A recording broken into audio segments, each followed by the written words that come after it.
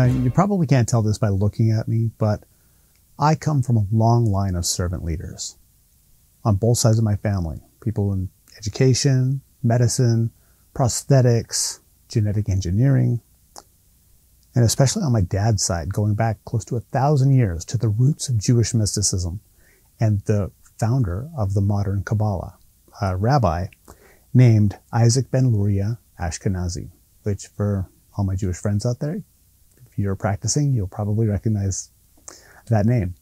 So why do I bring that up? Well, now in the 21st century, with the understanding, the greater understanding of epigenetics, we're starting to understand that we don't just inherit blue eyes and brown hair from our parents. We inherit a lot more from our ancestors. Things like memories, habits, predispositions. Sure, genetic markers for disease or different physical traits of muscles and bones, etc., etc. But it's those memories, those habits, those traits that we inherit energetically, and I guess you'd call it energetically.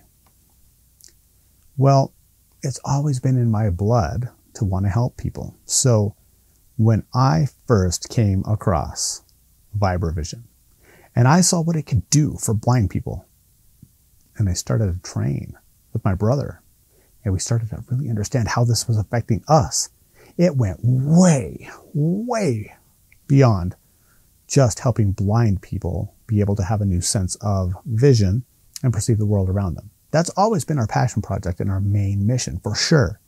But now we really are getting a better grasp on what it can do for everybody who tries this modality and really devotes themselves to it on the mental, emotional, physical, spiritual, energetic levels.